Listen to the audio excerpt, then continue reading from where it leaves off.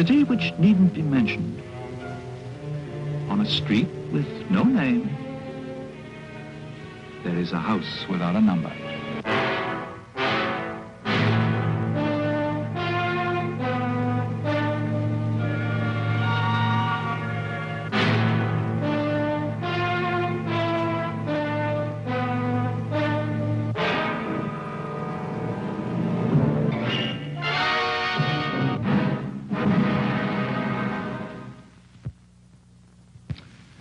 This is my house.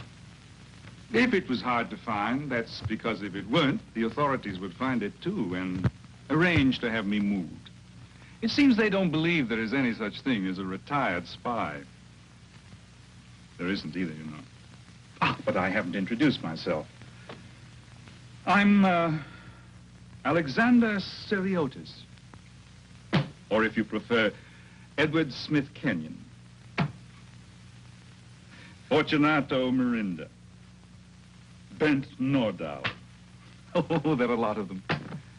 Perhaps you'd better just think of me as Anton. Nationality? Since I am a professional neutral, let's make it Swiss. It's not important anyway, since we're not going to discuss me, but rather an attractive young lady.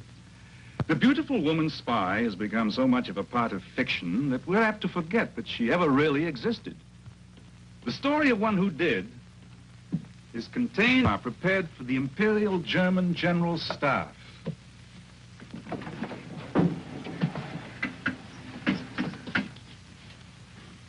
At least it was secret.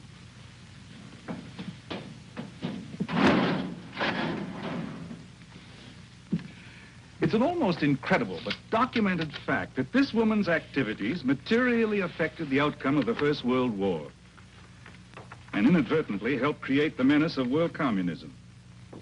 Her story started here in 1914. Kaiser's army was hobnailing its way into France and Belgium.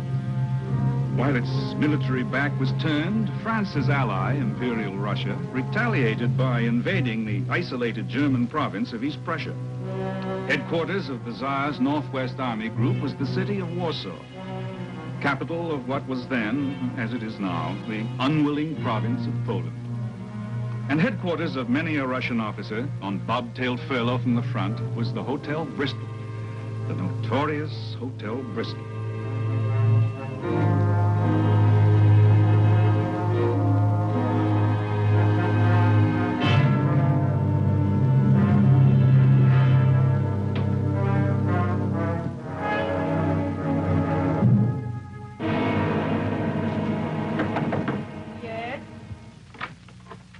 My pet, so early. May I come in?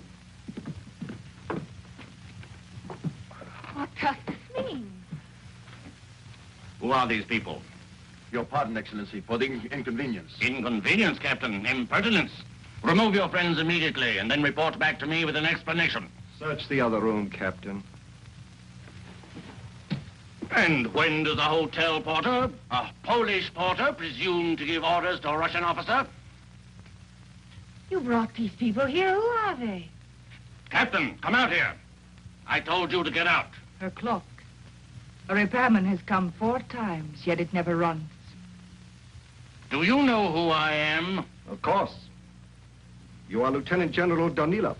You command the Warsaw Military District. And you are an idiot. What?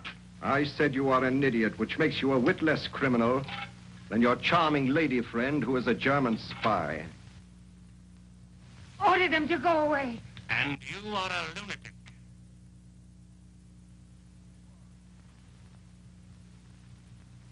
Who are you? The Ukraine.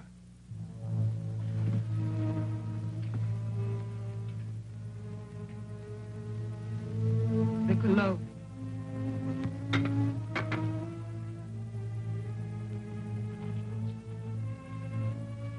A silver salt solution. Very useful for writing messages, General. Messages which are to be picked up regularly by a man who pretends to repair clocks. Of course, the Ukraine must realize that this is a complete surprise to me. But you know this Bronsko woman? Know her, yes, but I never talked to her. You were my friend. The notorious Hotel Bristol. Notorious because in early 1914, German spies were arrested there with greater regularity than its elevator service. Most of them were women, and their methods were too classic to escape detection, especially by this man, Sokolkov, the head porter, who also happened to be an agent of the Okhrana, the Tsar's dreaded secret police, and the first man shot by the Germans when they ultimately captured Warsaw. General Danilov was punished for his stupidity by being given a field command. The Baroness Vranska died on the gallows without ever knowing that she had been hired by the Germans for the express purpose of getting caught. And neither she nor the Russians ever knew that the patriotic woman who exposed her was herself a German spy. This was Maria Sorrell. She ruthlessly betrayed a fellow agent so as to gain the trust and gratitude of the Tsar's secret police. Maria Sorrell was not the glamorous super spy of popular fiction. Her job, however dangerous, was as prosaic as that of most real spies.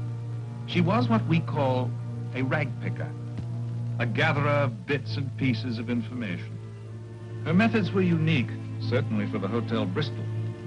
While the sweethearts of various regiments were being detected by the Okhrana and strung up like beads, Maria was getting away with being the big sister of the entire Northwest Army group. Misha! Hello, Maria. May we come in? Of course, but what a pleasant surprise. If you're taking me to the concert tonight, you're more than 12 hours early. But I suppose punctuality is a military virtue, isn't it, Lieutenant? Well, Oh, I'm sorry, Maria. Mademoiselle Sorrell? Oh, Maria, if you're a friend of Misha's. Lieutenant Vereshensky. I am honored, Mademoiselle. Marie. Your given name, it isn't Lieutenant, is it? It's Georgie. Well, Georgie, won't you sit down? You too, Misha. Oh, you aren't supposed to look sad until tonight after they played the Mussorgsky. That's just it, Maria. I won't be able to take you to the concert tonight. Is she prettier than I am? That's not it at all. My leave's been canceled. Oh, poor Misha. Just yours? The whole division. Petrov's picking up my kit and meeting me at the train. I've only got a few minutes. Maria, I hate to think of you alone in Warsaw, here in this hotel. I gave Georgie my ticket. Do you mind? He's an old friend from the university. Of course, Misha. Providing your leave isn't canceled during the entr'acte. Oh, Georgie's stationed here. He's Army headquarters or something, a corps. Anyway, it's shamefully bulletproof, so don't admire him too much while I'm away. I admire you both. And you just take care of Maria until I can wangle a furlough and no longer. Well, come on. I thought you were going to see me off. I suppose I had better. We must make sure our hero really does leave. Maria, Marusha. Yes. will you pray to St. George? Nothing's going to happen to you. The Germans will be across the Vistula in a week, and the war will be over, and you'll be back before the opera opens. I promise you. Of course. But in the meantime, I'll always be thinking of you. There are girls in Neidenberg. How will I know? We're not going into garrison. We're going into the line. But you'll know how I feel because I'll always write to you, tell you. Will you, Misha? Every day. I'll be so lonely unless you do. Bits and pieces. A young lieutenant cancels a concert date, gives his ticket to a friend, and promises to write. When German intelligence at Koblenz knows this, they will know more. They will know that the 3rd Guards Division, perhaps the whole 13th Corps, has been transferred from Samsonov's 2nd Army in the west to Rennenkampf's 1st Army in the east. For Misha, Girdov was not her only correspondent. There were at least 8 others who thought they were violating no military security with their lower echelon chatter about their own square mile of combat zone. But the trivia from 8 square miles, put side by side, can add up to an important fact about 20 linear miles of front line. Maria's job was to gather the trivia, memorize it, and then take a weekly shopping trip, like any Warsaw woman of fashion. Much is known about these shopping trips. They invariably took her over the river to the Praga district, to a small but exclusive millinery shop on the Ulica Śmielna. And like any woman, she always window shopped first.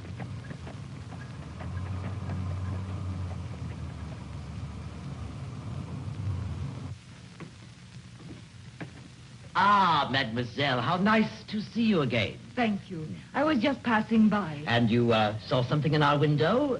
What was it? The La Boheme is amusing, but I don't like it in mahogany. Do you have it in tango? Ah, the tango. How fortunate that we still have it. Oh, nothing comes through from Paris nowadays with this tiresome war. What will happen to our modes? Oh, we Poles are magnificent fighters, and don't think me unpatriotic. But we are filthy milliners. There are 2 trimmers at the back. Speak low. What have you got? The mail was right this week. Something's been holding it up. Is it being intercepted? I don't think so. My captain from the Ushansky division complained that all of his unit's mail was held up 2 weeks. What else? The 44th Remount Depot was on 24-hour duty. He's moved up to a small town with a 12th century church and a cafe called the Neckendorf House. Might be Greckersheim. What else? One of my lieutenants makes a brave joke about his rations. For a week, the men have been eating boiled sheepdog. He signed his letter, Woof Woof. What unit? The Orenburg Cossack Regiment. Is that all? I'll take it. I hope you like it as much as it becomes you, mademoiselle. Bits and pieces. Trivia relayed orally from agent to agent until it reaches Koblenz, where it might signify that food and mail are not reaching the front, that transportation is overworked, that Russia's communication with the rear is broken down. Or it might signify nothing. Maria's job was to gather information, not weigh it. Aha. Oh, that model in the window, the one with the Empress roses. It was meant for you. I know. How long can you hold it for me? It's an urgent hat. Tuesday at the latest. Oh, I nearly forgot. The lengths of grosgrain you ordered. Here they are. Here. Rennenkampf's here. Samsonov's grouping here. There are 60 miles between them. We must know what unit is going into the line Bischofsberg, Darkenum. The line Bischofsberg, Darkenum, an unknown sector between the Russian First Army and his Second. Across from it, the Germans' Eighth Army with a new commander, resurrected from retirement by the General Staff and ordered to save East Prussia, was an elderly unknown, Paul von Hindenburg.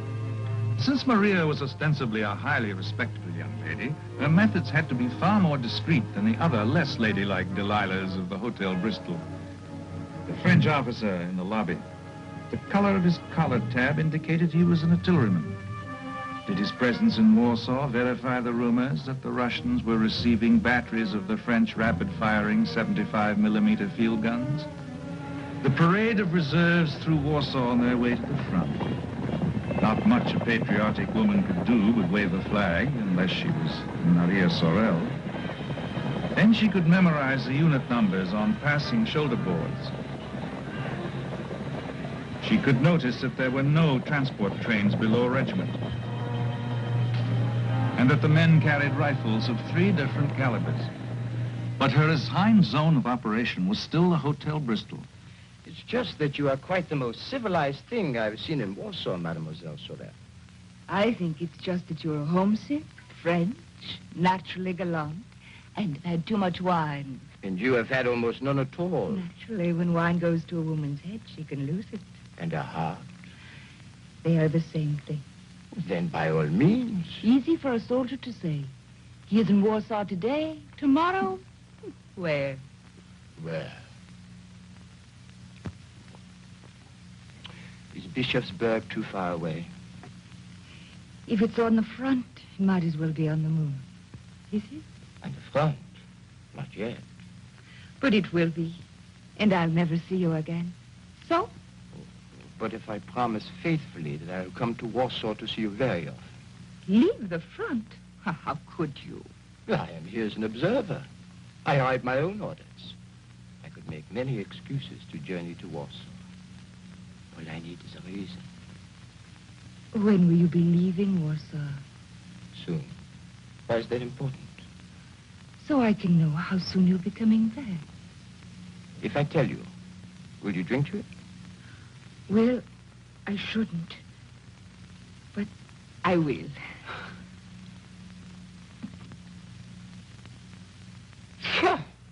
empty. No matter. Reinforcements have arrived. The wine you requested, monsieur? I have not asked for the bill. No, monsieur, but this is a military district, and it is a rule. An officer receives the bill with a third bottle. Oh, but I have violated no security. I have been discreet. Have I said anything? No, you haven't said anything. Had reconciled herself to collecting nothing but crumbs, she was suddenly handed a slice of the cake. Or sign you to a regiment of bulls or something? It could mean 50 strokes of the lash, but it would be worth it to have you to myself.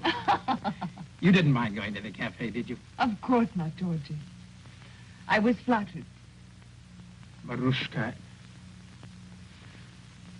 Oh, I thought you'd had too much wine.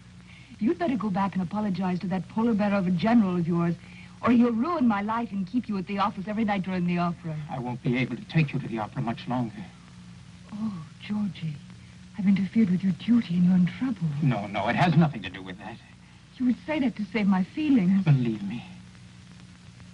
Marushka, I cannot tell you out here.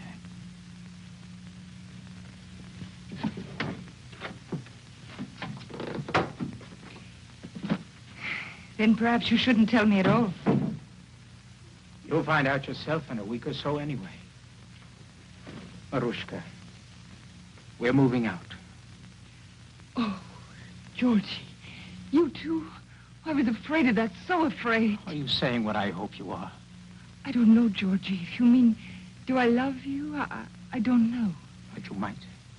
In time, you might. Time? We have 2 weeks at least, maybe 3. I realize that isn't much, but... No, Georgie, it isn't much time. It wouldn't be fair to you. And Misha. How will I ever tell Misha? You won't have to tell him. I'll tell him. I'll see him in a few weeks, and I'll tell him myself. How can you? You'll be miles apart. No, we'll be in the same area. I've seen the orders. He'll understand. Georgie, you mean you'll be fighting right next to each other? Well, on the map, yes. But I'll see him, I promise. Marushka, there's so much I haven't told you. That remark was a decided overstatement, since he had just told her the Russian plan of battle. Rennenkampf and Samsonov were going to extend their flanks until they met, and together sweep through East Prussia. But sentiment aside, when a certain millinery shop opened for business the next morning, Maria Sorrell knew she'd better be there too. This was Tuesday, 7 hats. The courier was ready to leave, but the 6th was black. That meant danger. And the 7th was trimmed with ostrich plumes. That meant shop closed until further notice under new management.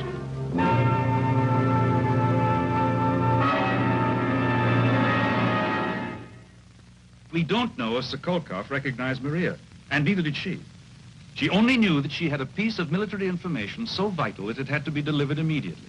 And since her message drop was closed, she would have to deliver it herself. She had a choice of 2 routes.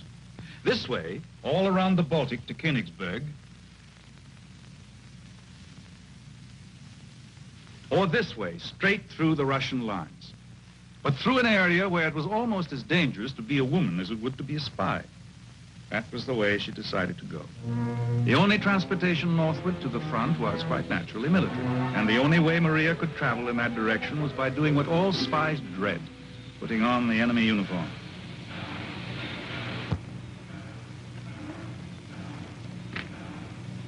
And where do you think you're going? I lost my regiment. Under the wagons? It must be a very small regiment. You wouldn't be running away from the Huns now, would you? I told you. We've got another regiment just for fire eaters like you. Well, move. Move. You want the war to be over before you've had a chance to be slaughtered? Meet your new comrades, the white-livered hussars. Another straggler. He's got the face of a girl, but the heart of a lion. So give him the Imperial suite. Up you go. Don't worry about German bullets. There are Russian bullets for any man who tries to get off this wagon without authority.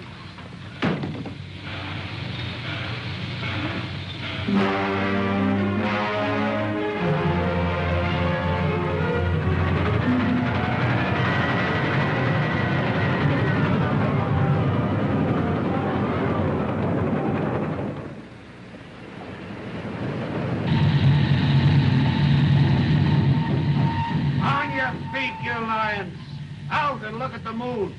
It may be the last one you'll see. Come on, come on.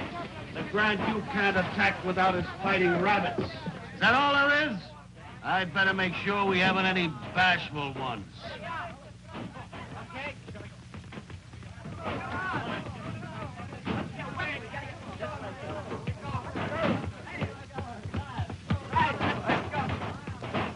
Nobody's here. Right turn! Move! March them off to war! Go on, you glory hunters!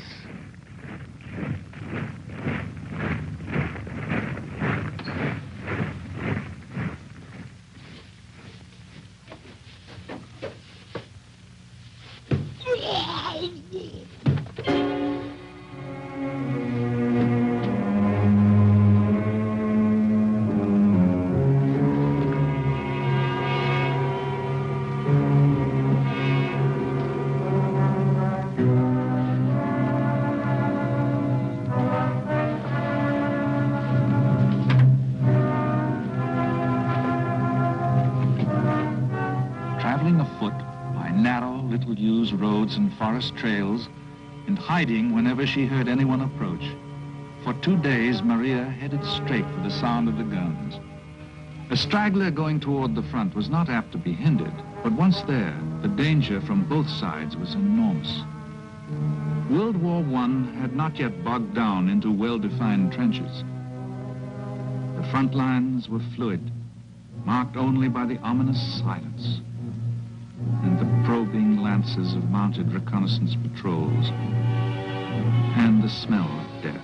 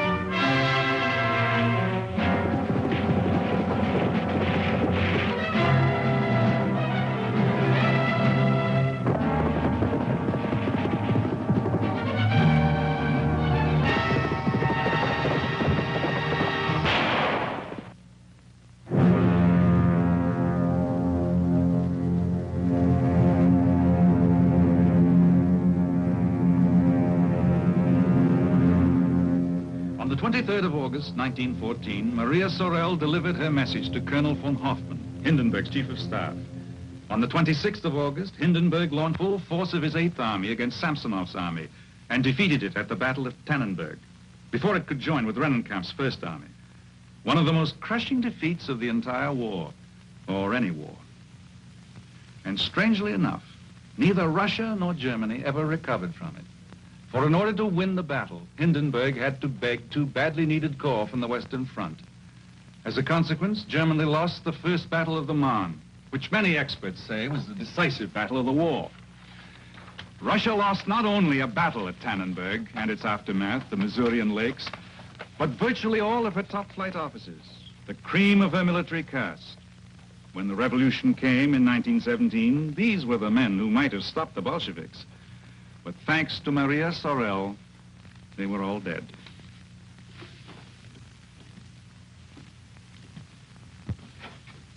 Maria Sorrell? Well, in the fall of 1915, she was captured by the Russians, again in the Tsar's uniform. They didn't know for certain that she was a spy, but rather than take a chance, they hanged her anyway. I'll see you next week. That is, if they haven't caught me.